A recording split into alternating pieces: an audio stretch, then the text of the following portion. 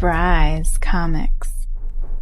In this video, we have 5 books under $20 that I think are worth specking on and a couple of speculation strategies to consider. But before we hop into it, I want to let you know that I have some potential Grail trades that will be coming up soon. So oftentimes what I do when I get a Grail in, instead of just selling it outright, I'll offer it for trade for a little bit more than the fair market value because of all the extra work that goes into a trade. And usually a lot of people like to jump on that opportunity. You can thin out your collection and upgrade it to that one really important key issue Grail. So if that's something that interests you, consider having a list of your comics that you're willing and ready to trade, ready to go. So when I do post it on Instagram or on the website or through the website email, you have your list ready to go and you can just send it to me because typically there are, several offers, and I just want to give everyone a fair chance and a heads up that some potential big books are coming my way. So stay tuned for that. And also there's a link down in the description for $15 towards your first purchase. If you use that link to follow me over on Whatnot and set up a new account, you get $15 credit towards your first purchase. We're having a ton of fun over there. Fridays, I usually do my slab sales starting at $1. So I hope to see you over on Whatnot. And with that said, let's jump into the computer and take a look at this list. First up, we have Spider-Man number 12. And this is just an incredibly awesome Sarah Pichelli cover. She absolutely nails the cover art on this one. Spider-Man number 12, kiss between Miles Morales and Gwen Stacy. And here we can see on eBay that you can find a copy for around $20. This is a book that has been super hot already, but I think it has even more future potential if we see this played out in a live action film. And I think that that is actually quite likely. So I think that there's still room for this book to grow, and at around $20, I think that's a good buy-in. Here you can see there's a couple copies that are at auction. This one's starting at $5. This 9/8 copy is at $35. Here's another copy at auction for $4.25. So some good deals to be had, especially if you wait and are patient with the auctions. There's a couple of variants for this issue. The Isano variant, 1 in 25 here, is an absolute monster. I mean, this book is almost entirely black. I mean, you can even see spine ticks right here in this issue because it's just so difficult to find a copy of this without spine ticks. Epic color bleed cover, just a monster, but incredibly expensive.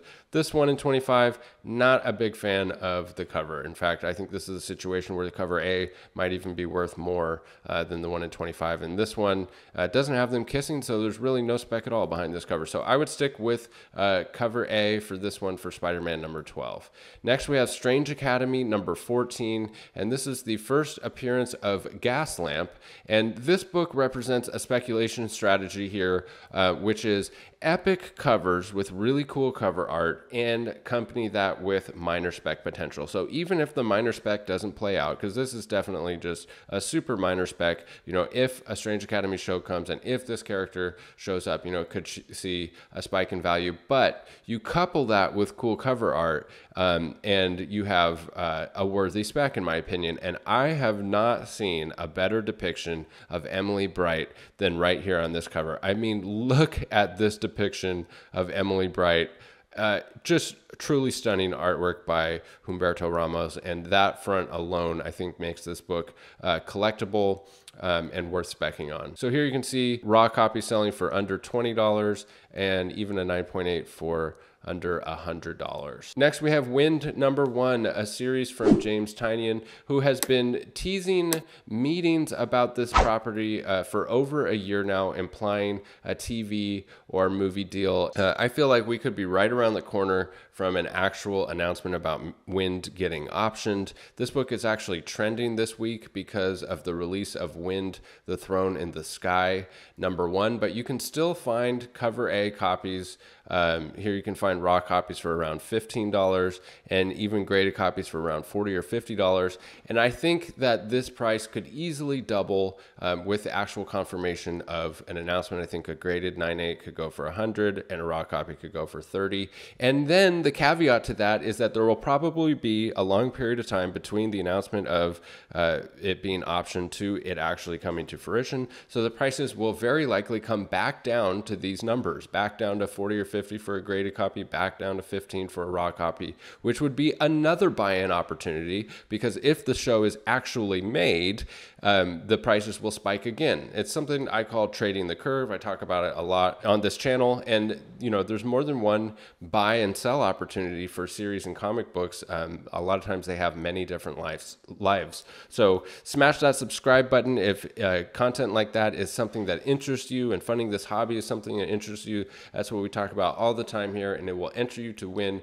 2 CGC 9.8 graded copies of books this month here on the YouTube channel. We always do a giveaway, and there's a giveaway over at brycecomics.com. If you sign up for the newsletter over there, you're also entered to win a free slab every single month. We're right around the corner from drawing for that. So next up, we have Spider-Gwen 2, number 19, and this is the first appearance of the symbiote that later bonds with Gwen to become Gwenom, and it's also the first appearance of Dr. Elsa Brock, the Eddie Brock of Gwen Stacy's reality. And this is another example of a speculation strategy, which is just minor spec accompanied with epic cover art on a really popular character like Spider-Gwen. Even if the spec doesn't come to fruition, just the cover art alone makes this comic book collectible. I mean, look at this cover for Spider-Gwen.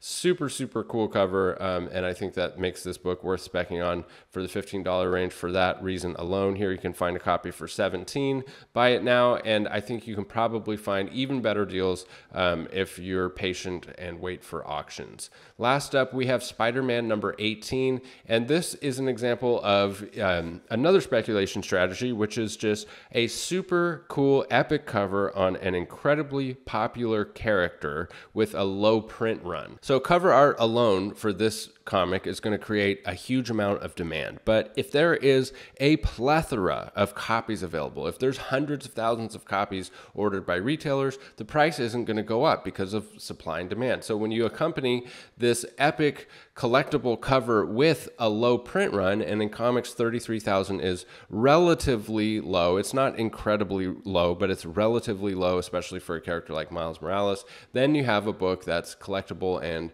potential to go up in value. And I think that this is a worthy strategy for characters like Miles Morales and Spider-Gwen, incredibly popular as their popularity continues to grow. When we see them on the silver screen in live action films and beyond, and in series for years to come, the collectible nature of their cool covers is always going to be a thing. And people aren't going to be able to see this cover and not go, whoa, and consider buying it. So I think with all of the sharky waters around the major key issues for Miles Morales and Gwen Stacy, this could be a worthy spec strategy, is to just go for cool low print run covers, or cool, even better is cool low print run covers with minor spec behind it. And those are some worthy strategies. So there you have it, guys. Don't forget to follow me over on Instagram for trades for grails, and the link down in the description for $15 towards your first purchase on Whatnot if you use my link to start a new account. I hope to connect with you over there. It's a lot easier to go back and forth and chat and stuff than YouTube comments. It's kind of a social way to shop for comics. I'm really enjoying it. It's a lot of fun to connect with people on a weekly basis, and I hope to connect with you. So thank you for sticking with me to the end of this video, and we'll catch you in the next one. Bye.